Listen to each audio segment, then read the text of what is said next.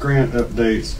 You know, we've got a few things I think we've got to have just some formal action taken now. One is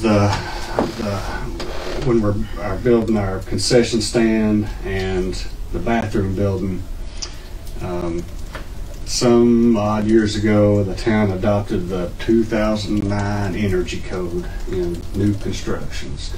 I'm not well versed on what that means, but the architect suggested, and I checked with Steve Nelson, he agreed that if the town will formally waive that requirement for these two construction projects, it'll save the town a substantial amount of money. The reason Steve thinks that's a good idea is because these are basically unoccupied buildings. There's not people working out of them more than a couple hours a night for a few weeks out of the summer. They're certainly not living in them. I think that energy code requirement has something to do with the amount of insulation or types of insulation or type of building materials that's being used. So yeah, I think I don't know if the park board can do that, if the BMA needs to do that, or if it just kind of comes like a recommendation from the park board to the BMA. But I'm gonna hang around for that meeting just in case they have any questions as well. But I think just to cover all our bases, I'd like to request that you all approve to waive that requirement. Okay. I'll make that motion. Second. Anybody? Second. Who's second? All approved. Melissa. All approved, say aye. Yes, approved, say nay. I'm going to let Matthew and Steve Nelson speak on this more than me, but we need to add to the agenda to approve to waive the 2009 energy code requirement for construction of the concession stand and the restroom building at the Rogersville City Park. So I'll let you guys talk about that, about adding that to the agenda and getting permission.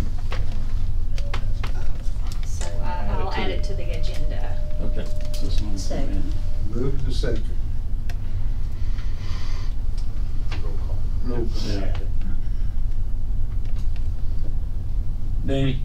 Eloise? Todd? Sonda? Brian? Rob?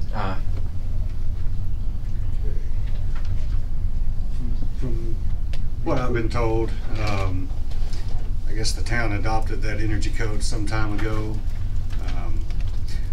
Knowing that both of these buildings are unoccupied, they're at the concession stand will only be in operation for a few weeks out of each year, for a few hours each night during that time. You know, I talked with the architect who's designing it.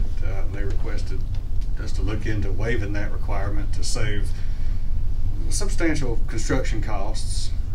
I'm not even sure what the energy code requirement is. Steve probably knows a lot more about that than I do, but he was in favor and recommended that as well. So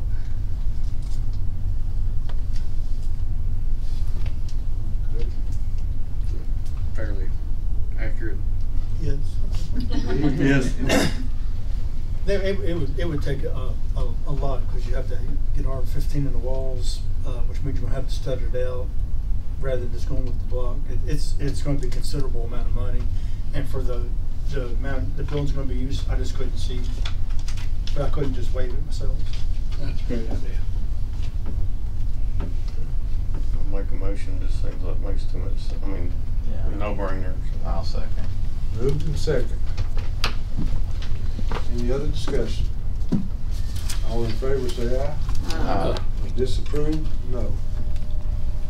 You got anything else to add?